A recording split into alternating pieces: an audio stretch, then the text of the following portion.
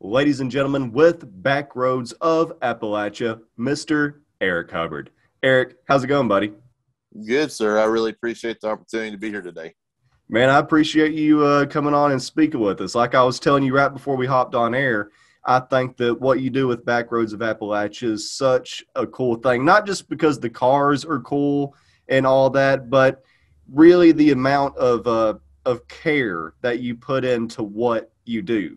Because I was reading on y'all's website earlier about like how you don't just find like just any random cool road, but roads that actually go through, I think the term you use, like distressed towns, former coal towns, that could Mhm. actually use the, no pun intended, traffic, and also just the cool events that y'all do.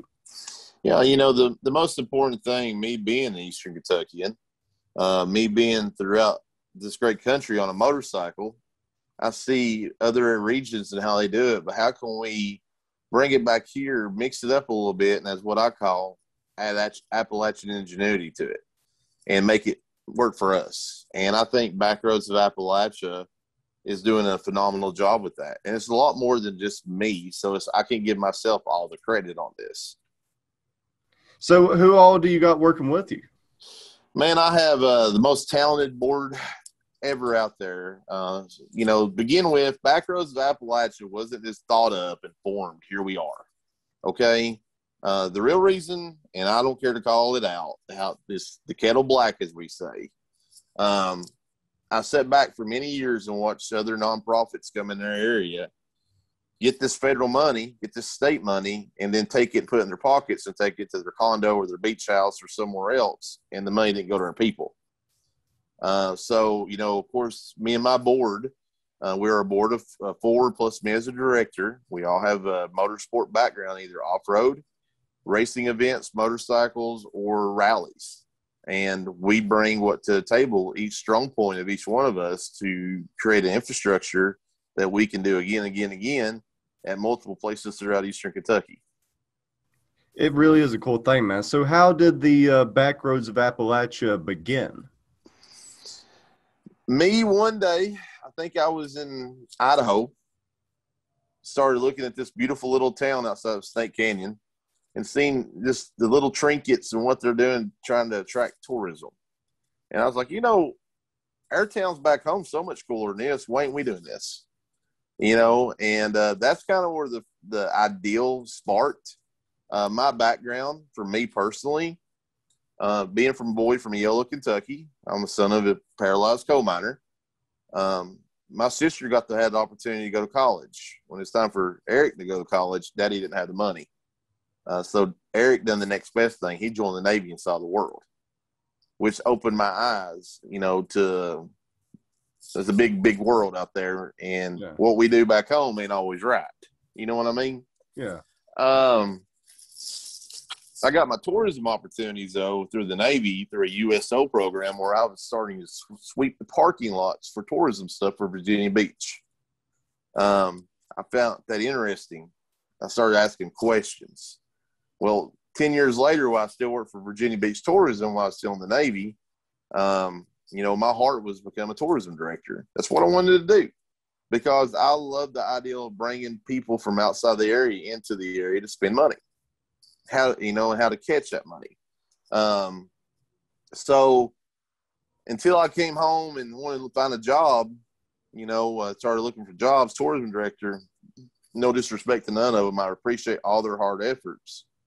It's awful daggone hard to raise a family on that income. Yeah. So, hello, railroad. I'm a blue collar, as you can see. Just got off work, greasy hands. I'm a mechanic. But I still always done tourism for my people through motorcycle events, bringing people into Eastern Kentucky throughout the year, showing them what we got, and, picking a restaurant or a place to stay every time we came. We used to call it the Hillbilly Run. And we had a good time. And that started that, again, the Idaho Hillbilly Run stuff. I'm like, we could do a nonprofit. It's just like God lined me up with the perfect group of people that I already made friends with. And they all bring something special to the table that makes us truly unique compared to anything in the region, not just the region, but the East Coast, and here we are. Man, it really is awesome. Like I was saying earlier, I looked into just all the cool little details about what it is that y'all do. Like whenever it comes to your welcome center, how it's staffed by people that are in transformational programs, you know. And I just think that little details like that is what makes people looking into it realize just how much y'all care about not only just the beauty of the area, but the people in that area as well. I feel, I truly feel that as a society of us as Eastern Kentuckians, because I can talk about it because I'm one of them, just like yourself, we have failed the generation prior to me or before me or after me. You know what I mean? Yeah. The opioids that came in after I left has really put a hurting on our people. Giving people nothing to do with an opioid problem is a severe problem. You agree with that or not? Oh, yeah, I agree. Transition, some of my best friends I grew up with, they're dead now, overdosing, heart problems, whatever, from the drugs. And also, see the zombified in certain areas of people walking around like walking dead. That really bothers me. It hits a chord, So our transition program is real simple. What's the best way for someone in transition to keep them on a straight and narrow? What do you think in your opinion? I think that it's giving them a good job. Well, just giving them any type of opportunity because so many people are just so quick to cast that judgment and look at these people as beneath them, a lost cause, you know. And whenever you give them a little bit of opportunity and also just show them that, hey, you're still important. You still have a purpose here on earth. That can go miles for somebody who is in that mindset. And, my big thing is a lot of these people that's in the transition stuff, they don't have a lot of self-confidence. And I'm not knocking it. Our job is to build self-confidence in our people. Yeah.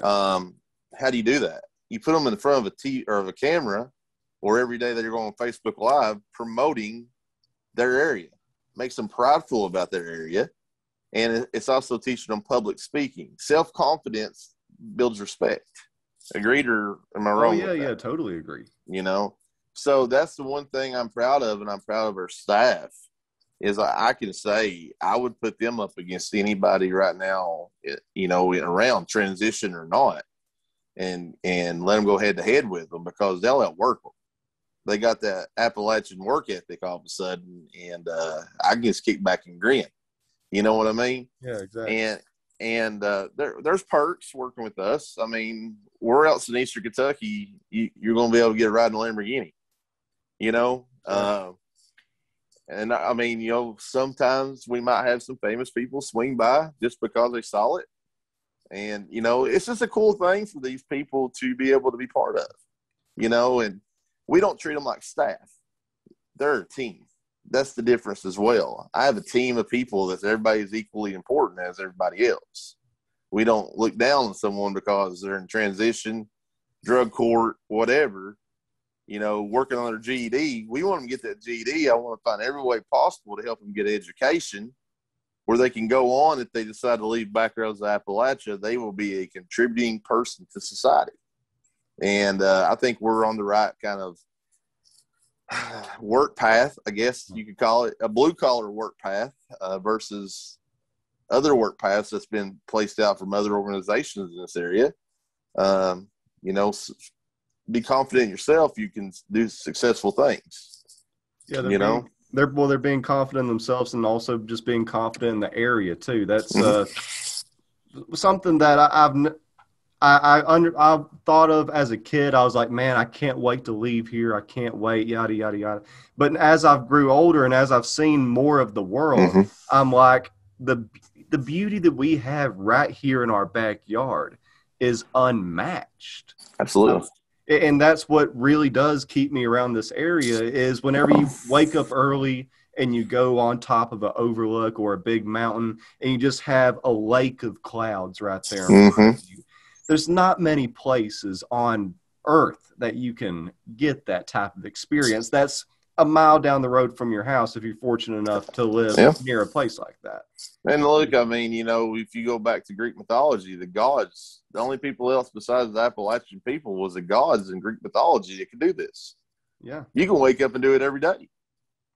Pretty cool. I mean, we are so blessed to live in this area. And for people like y'all, too, creating tourism and bringing people from outside of the area in here to see how beautiful it is. And also just the roads, too. Like, whenever I was a kid, I remember traveling the back of the Dragon, going over to Hungry Mother's Park over there in Virginia, and just thinking, oh, this was so cool, like all the turns and stuff like that. And I've learned quite a few roads just from y'all. Like, I've drove the Slingshot numerous times, not knowing that it was called the Slingshot, you know. And I can't wait to get a chance to travel the Appalachian Audubon and roads like that. What all roads do you have there with Backroads of Appalachia? So as of right now, we of course have the Dragon Slayer Highway 160. People say, why did you name it the Dragon Slayer? I hear that all the time. You know that we're 2 hours and 17 minutes from the tail of the dragon. Yeah. Also on the other direction, we're 2 hours and 14 minutes from the back of the dragon. Them two compete against each other, right? Yeah. Let's put us in the middle and say we're the biggest badass of it, all of you all, because we have the highest elevation in Kentucky, coming to the coolest town that still, even though it's, you know, the good old days of it's gone, that them buildings aren't going nowhere because they were built out of that mountain. The look of that, the feel of Lynch, Kentucky and Benham, Kentucky is phenomenal. Yeah. So you come down off this mountain and you're like, I survived, baby. I did it, you know, and then boom, check out these buildings, you know. When they land there, you know, I'm all about Virginia and tourism. So please don't take this wrong, Virginia people, if anybody watches this. Its purpose is to bring up traffic off the US 23 and give it one last opportunity to come to Eastern Kentucky. And we're at 39,000, so I think it's doing pretty good in a year and 2 months. You know what I mean? Oh, yeah. So think of that 39,000 if they stop and buy a burger or get some gas in Eastern Kentucky. What's that doing for our infrastructure? What's it doing for a state tax base and a county tax base?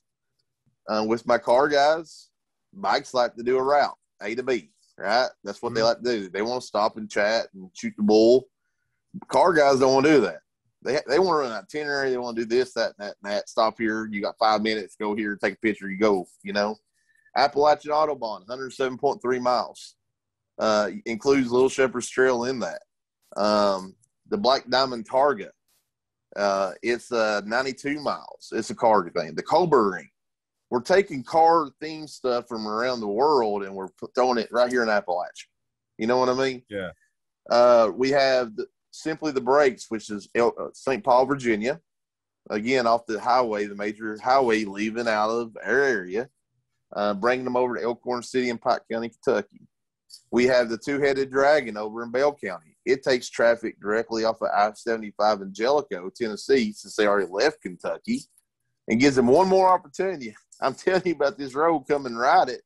Come over to Bell County for a while. Hang out with us. You know what I mean? And we also have Ride the River Dragon, which is from Buckhorn State Park to Beattyville, Kentucky, which I love Beattyville. I just love the feel. It reminds me of Mayberry. Yeah. You know what I mean? Yes. Trying to think. There's the Slingshot, which we already talked about. That's just another way. If I can get them to the Cumberland off the Dragon Slayer, I can then lead them to Whitesburg. From Whitesburg, I can lead them to Hazard, or I can lead them to Buckhorn, or I can lead them to Pikeville. You know what I mean? Yeah. Keeping them here for a longer extent of time is making them spend more money. Yeah, and I was going to bring up that point about how all of these roads that we're talking about leads to all of these different towns. And I mean, it's some these little towns like Whitesburg and a lot of others that we talked about. They're just it's almost like a step back in time. Going to these big cities and seeing the skyscrapers is cool and all, but there's something about just seeing an old-fashioned small town that, I don't know, man, I just always like the vibe of it. Absolutely. And not just the vibe. Let's talk of the Great Smoky Mountains. Everybody has their opinion on the Great Smoky Mountains. Pigeon Forge, Gatlinburg, blah, blah, blah. They have a tourism-driven machine, right? Yeah. Do we want that in Eastern Kentucky? Personally, heck no. I want our mom and pops to survive and grow, not to change stuff to come in and take it over. No. How do we do that? Influx of tourism. You know, these guys on these motorcycles and cars don't like traffic lights.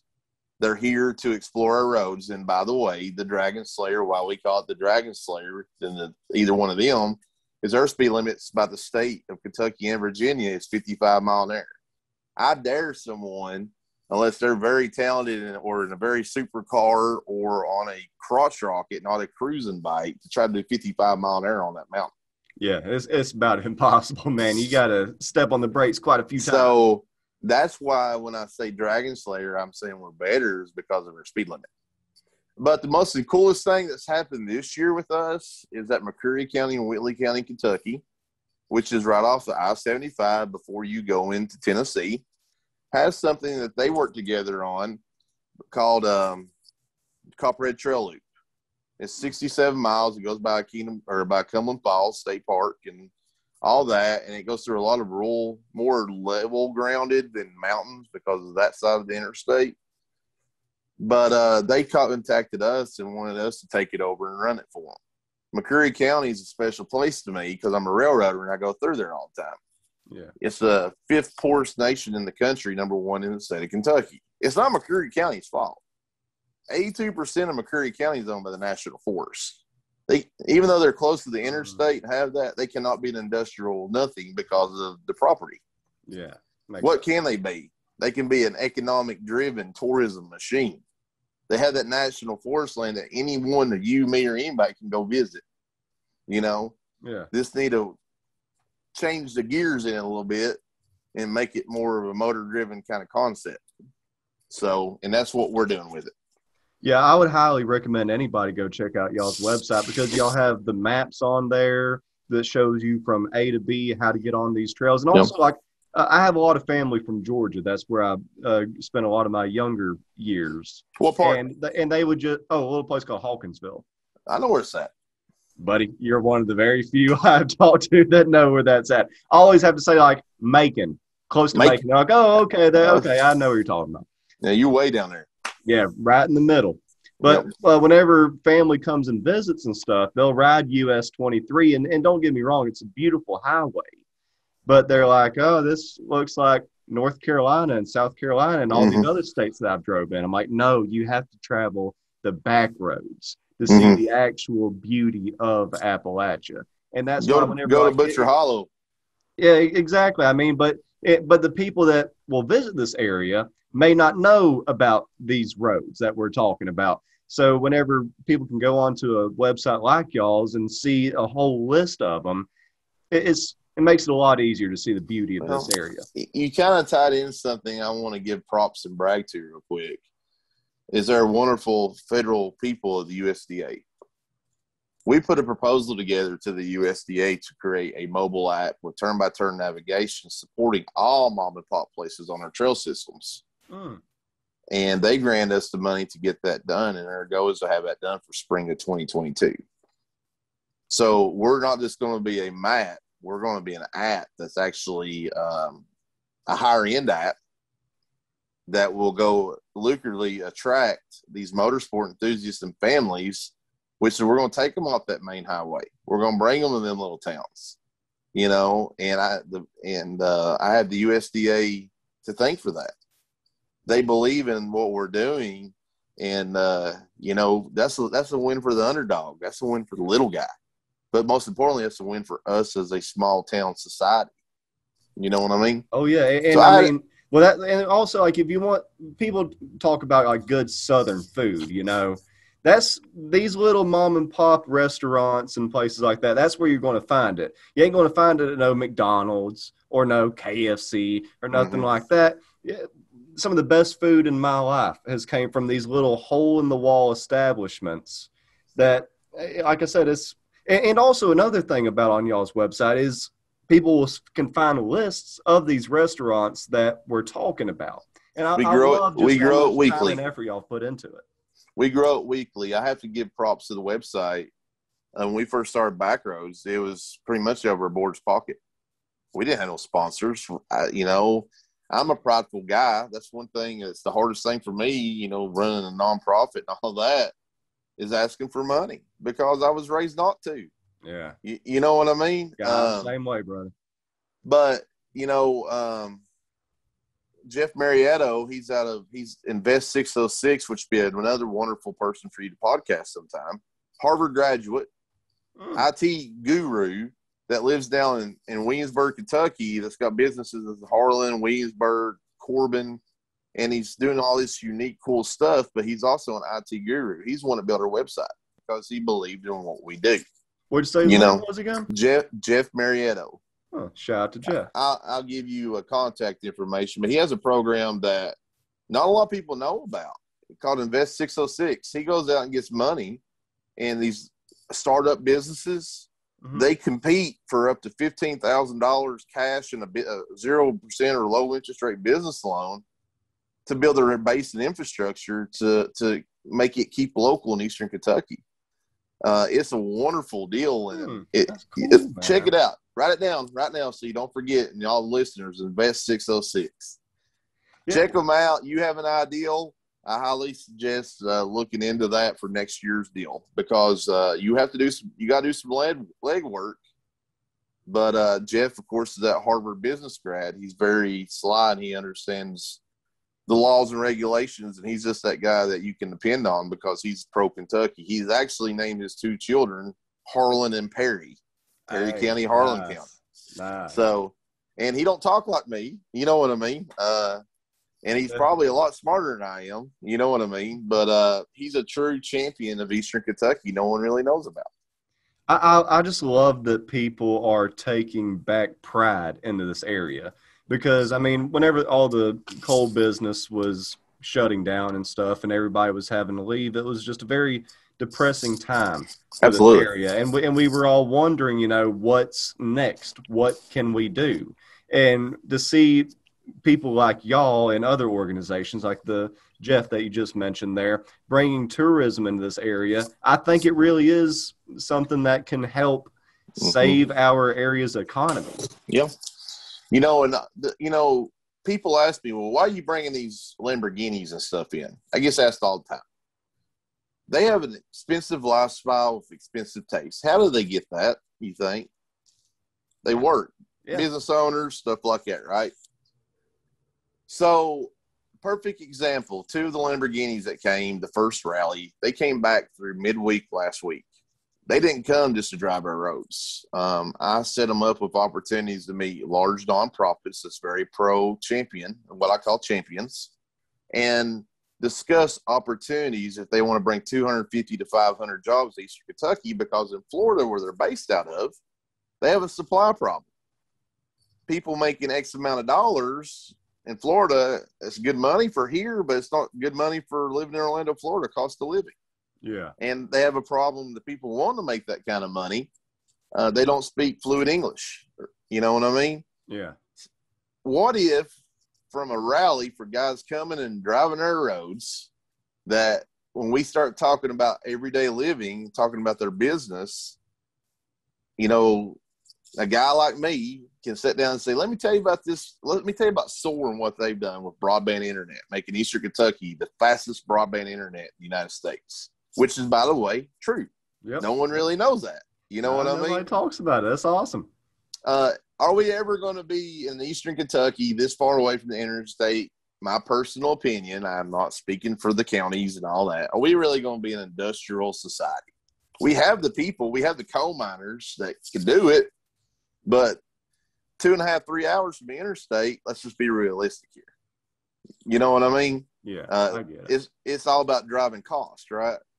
So, but what if we could bring businesses in, telework, so we can, people are trained and retrained to work from home, enjoy their life, do their job in their pajamas, and make a good living.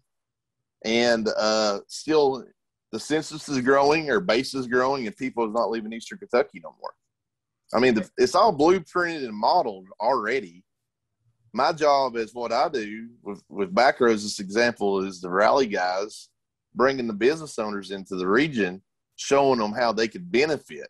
and how you have a supply problem, we have a demand problem. Let's put it together. Let's make you more revenue, which is what a business owner is all about, and let's help our people. Well, one thing that I thought was really cool about the rally that I went to over the weekend was the young kids, man. Oh, man. Like their faces just lit up because these kids may live up the head of the holler, and probably just drove these cars on Grand Theft Auto or something and thought that was the only time that they'll ever get to see these cars. And I mean, just to see the looks on their faces, man, like it made me tear up a little bit. Yeah. Well, and we would have had a Lamborghini there, but it decided to kiss the guardrail, and it was on a tow truck. Still cool rides though. Still cool, but the Lambo didn't make it to that Saturday night or Friday night in Whitesburg because Friday it decided it was in love with a guardrail. No big deal, by itself, hit a little gravel. It happens. Lamborghini's purpose in life is to try to kill you. I mean, if you talk to any Lambo owner, that's their job in life. Your job's not to let it do it. You know what I mean? Yeah. And we also had a Porsche that had some mechanical problems, so it didn't get to make it either. But we still had a bunch of cars. We did have a GT3 there. I don't know if you saw that or not. The blue one. Yeah, I saw the GT. Yeah, that was awesome. People don't have a clue about that car, but that's probably one of the baddest cars on the planet. Price base $230,000. You know what I mean? Man, I'd wrap it around the tree, man. I'd be terrified to drive something like that. But it's cool to just see it in action. And a driver much better than myself driving. Oh, but the Aston Martin, you saw that, right? Yeah. That's what everybody's talking about. Yeah. Oh, Gray Bishop, man. Let me tell you about a true, genuine good guy from Georgia, by the way, just for you. The man don't have to do what he does, but that man, if you watch every kid that comes to him, he puts them in the car and lets them push the buttons, explains the car to them, talks to them about if they try hard in life and they succeed and they do good in business and make good decisions and listen to your parents, that you too one day might have something like this. Mm-hmm. And then he goes into the brake of the car. The car did 257 mile an hour at Bonneville Salt Flats. It's one of the baddest cars in the United States. And guess where it was at Saturday night? Pikeville, Kentucky. By God. And what was the guy doing? He wasn't sitting around saying, don't look at my car, don't touch my car. Please come sit in. Let your mom and dad take a picture of this car. Let me talk to you. I just think, you can't buy that. You know what I mean? Yeah, that's one thing I was going to bring up, man. Imagine just the inspiration alone that y'all are giving these young kids out here. And also, I mean, I have buddies that are mechanics, and unfortunately, they've had to move to bigger cities and stuff like that. But the jobs in mechanics, these young kids out here listening to this podcast, you can make some dang good money working with these cars. The reason why I was late today, I was talking to Gray, the Aston Martin guy. Of course, Gray is very, very well known in Georgia.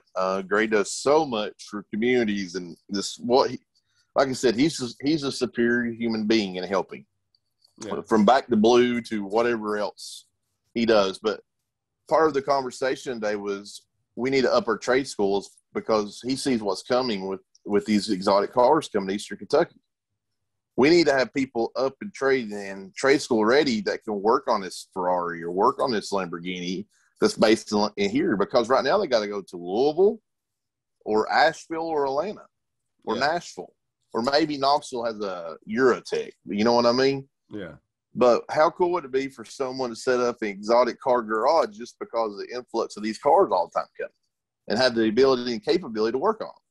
The young kids around here could grow up and that be one of their actual goals instead of hoping for the coal mines to come back or looking at going to a factory in Georgetown or something like that. That can be a real goal for them in life. And, I mean, that'd be much better than building them in a factory, in my own personal opinion. Well, there's nothing wrong with that. I respect, and that's where I'm different than most faces of things. I've been there and done that. I'm who I am. I'm not the best political person you'll ever meet, which a lot of people in my role is. You know what I mean? Oh, yeah. But, and there's nothing wrong with them, and I get along with them just fine. I'm a biker.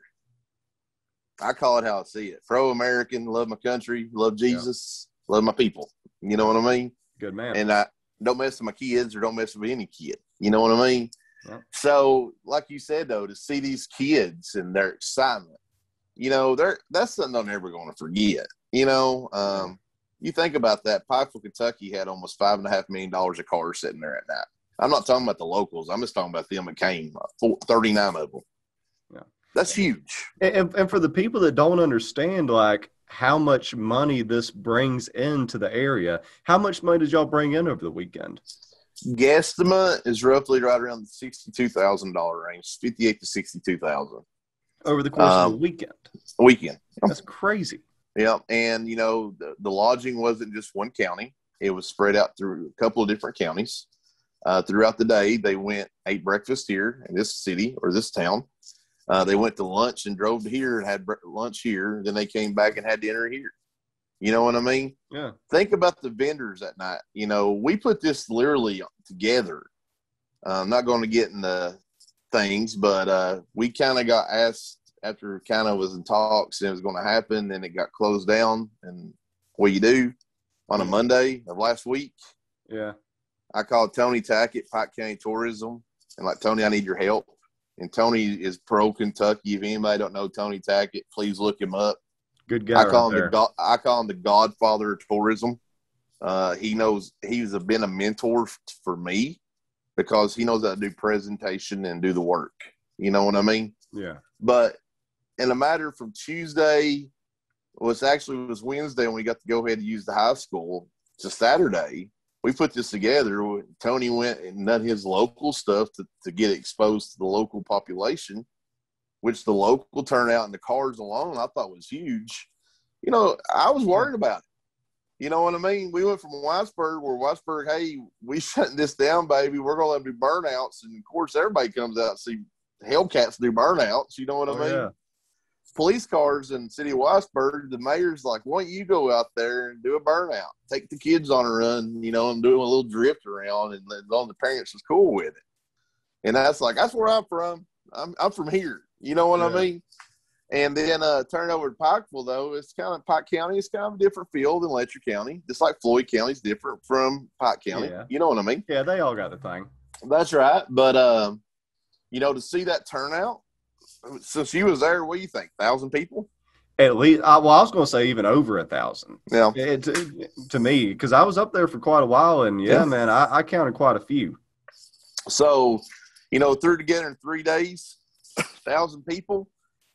Had a good time. And the most important thing is we had 3 vendors that stayed constantly busy, 3 local food truck vendor, a food truck person, and 2 dessert places that made money. Think about that. Money too, probably. Yeah, most events like that don't make much money. Do you think if I call them next time, hey, we're coming back, and you might have heard this today, October 1st, 2nd, 3rd, not saying that that's the case, quote unquote, just throwing it out there to you and your listeners. Get ready, it's coming again. You know what I mean? You don't think them food – I'm not going to call them because they believed enough to come. I ain't going to give them the first shot and have them do the opportunity again. Yeah. You know what I mean? That's just how I believe. Take care of it, takes care of you.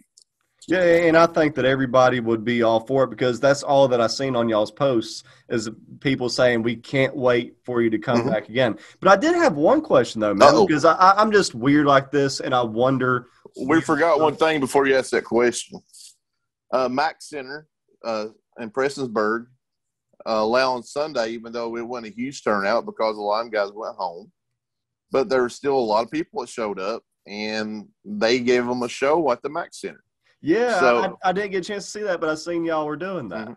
But, you know, so right there it shows 3 different counties that embraced this, that made a positive thing for the local population to do. But the most important thing is the county made a little bit more money that day for tax revenue because everybody came and seen. They had to go out and eat, get gas or something. Yeah. You know, it's exciting. So, but anyway, go for your question. Well, I was seeing like all the burnouts y'all were doing and everything like that. What do you do when garages are closed on the weekend, man? How do y'all get new tires and car parts and stuff like that? How does that work? Because I was like talking to my wife. I'm like, I know they're going through probably dozens of tires this weekend. Where they get them all? Them guys brought tires with them, and like Griffith, Austin Martin actually shipped tires in just in case.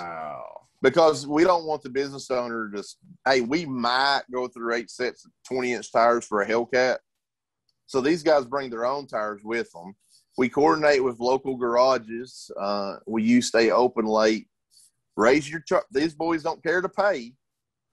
Change their tires for them. If they need something fixed, work on it for them. Perfect example over in Cumberland, Kentucky, Brad Cornett's Garage. Friday morning, changing brakes. Saturday morning early, changing tires because where they burn out Friday night. Yeah. And he made a little bit of money off of it. But the most important thing is he stepped up for his community and got up early for them guys just because he wants to see that grow, because down the road it's going to pay back him, because, again, we remember who helps us. You know what I mean?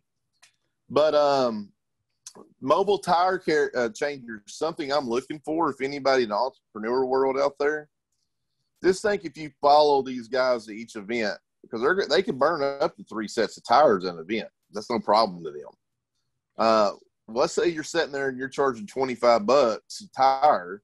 They bring it over, you jack it up, and you change the tires out on the rims real quick and go. It's a good opportunity for someone out there. Yeah. Do they have something like that? Yeah, you can buy a mobile one. You just need a generator, and it's just, you're not going to balance them. You just throw some balls in there and just change the tire. You can break it down the old-fashioned way, but I would buy the machine. But, yeah, you can get a mobile tire changer. And somebody out there in your listening area might have one. Just contact me, 423-293-1712. I'll hook you up. Hey, there you go. Well, yeah, I mean, this show has started businesses before, though, and that would be a good little side hustle for somebody that could probably even turn into a full-time business. I mean, there's a lot of money when it comes to these cars. Yeah, and, and we also had some that, if you looked in the back of their cars, they had rims and tires already mounted. They put their seats down and was carrying a rim and tire. And they had their super stickies for going around the curvy roads, and they brought their harder compound tires to change out right there and do the burnouts and swap them back. And let's talk about Eastern Kentucky. One thing that I like, at first I didn't know how to act, not because I'm judgmental or whatever. We did have a person that decided changing of genders. I don't care how people believe about that. But, a few months ago, she started coming around, and at first I didn't know how to act. I ain't never been around that. Yeah. You know what I mean? It's still new to this area. Yeah, so I was respectful and all that. But once I got to know her, we got talking, and she can outdrive about anyone. But to see these kids come up to her and her transformation, again, I'm not getting into that. This is non-debatable. It's just, I respect what anyone wishes to do if they do it in a correct way, and a way that does not change my beliefs or way of thinking, I guess is how I look at that. Yeah. But there was children coming up to her asking for autographs, and thought that her car, which was the cheapest car there, but how she drove it and how it looked, they wanted to sit in it and have her autograph. How do you think that made her feel? You know what I mean? On top of the world. Rock star. Because, even where I think she lives around the Louisville area, I'm sure she's judged pretty heavily when she goes out in public. Yeah. And probably terrified to come to an area like this. Not really. She's been around a lot. She's probably Eastern Kentucky's biggest spender this year. She comes up almost every weekend to drive her car with just multiple car groups just because. Yeah. But it's a cool thing. That's what I love about this stuff. It brings someone that you think you would never even meet or talk to. Next thing you know, you see that person actually being opened up to and getting autographs and making them feel like there's part of the crew versus an outsider. Yeah. I love that. But it also diminishes the stereotypes of our area too, because that's what I was saying earlier. At one time, she might have been terrified to come to this part of the country because thinking God knows what's going to happen, and seeing that these people are some of the most kindest, welcoming people on planet Earth. And I that's love to get rid of the stereotypes like that for our absolutely, anybody ever asked about, I grew up, of course, going in the Navy. I was called a dumb hillbilly. How I talked, look at your teeth. You didn't have fluoride in your water, boy. We can tell. You know what I mean? area. So I had to prove myself daily because I had to work harder than everybody else because the way how I sounded. You know what I mean? Appalachian ingenuity at its finest. But, I always tell people the stigma of us is their own fault. We allow it to happen. And I really think that stigma is going away. I really do. I do too. Again, hey, we got the fastest broadband internet in the United States, baby. Us Appalachians have to be doing something right. You know what I mean? Oh, yeah. But I always tell people, look, you're going to fall in love with the roads. Our roads, compared to anywhere else in Kentucky, in the country, very competitive with West Virginia. That's the only one I could say is even competitive with. But our people's what wins it over. We have the most genuine, nicest, helping people. One guy in the old 56 Chevy, did you see that beautiful car? Oh, yeah. Yeah. Oh, Friday night, gorgeous. ran out of gas. Of course, he had to bleed it and didn't have gas. He had 7 people that he didn't know. This is one thing he was talking about. This is a guy is a multi-millionaire, by the way. You know what I mean? Would never know like that. I can believe it. But, talking to him and looking at him how he's dressed, I would have thought that. You know what I mean? Not unless I already knew. But him talking on a Facebook post about how genuine and nice their people are, that he had so many concerns and everybody diving in, going and getting a jug of gas and bringing it to him just to help him and help prime his fuel system. He was blown away by that. Guess what you just done? You created that man a second home. Yep. By the kindness and a couple of minutes of your life, second home.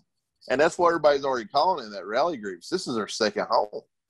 We feel at home here. Actually, we feel more comfortable here than we do in our town in New Jersey or in Florida.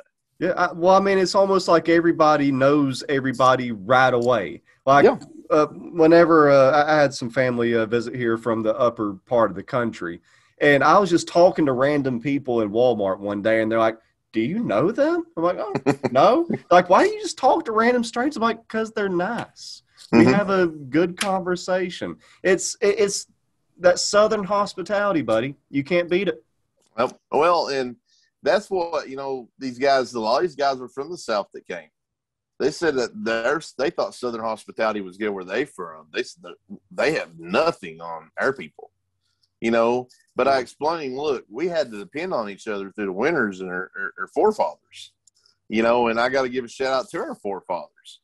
Our Irish descent, the outlaws, the moonshine makers, them kind of guys that no one wanted. We were lower than the lowest of the Irish society when it came to the United States. When they came over and became citizens and given land, they end up in Eastern Kentucky for a reason, or at Central Appalachia for a reason. But how do you think built our roads?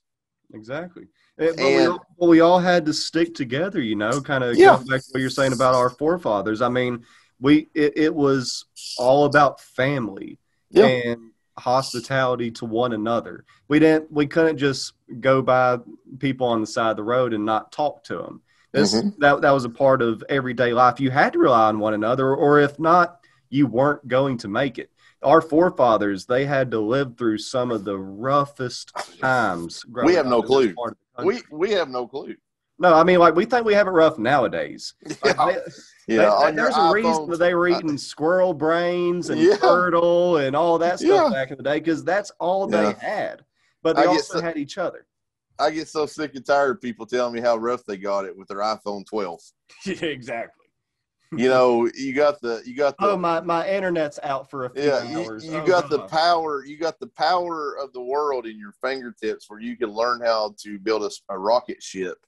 But you're worried about chasing a cat or TikTok. Yeah. Watching some other person do something and so you can imitate that. There's no excuses anymore in our world where you cannot be the best superior person you can be, because everything's right at your fingertips. And I would challenge the younger generation growing up to either watch interviews from some of these old timers, or if you're Absolutely. fortunate enough to have some still in your life, talk with them, because it will make you realize how lucky you are to be alive at this time on earth. Absolutely. My dad, he excuse me, he was born in the early 1950s, and he would tell me stories about them building beds out of hay because that was all they had. Yeah. The old outhouse days, no air conditioner. You just open up every window in the house. Yeah, pot the piss in.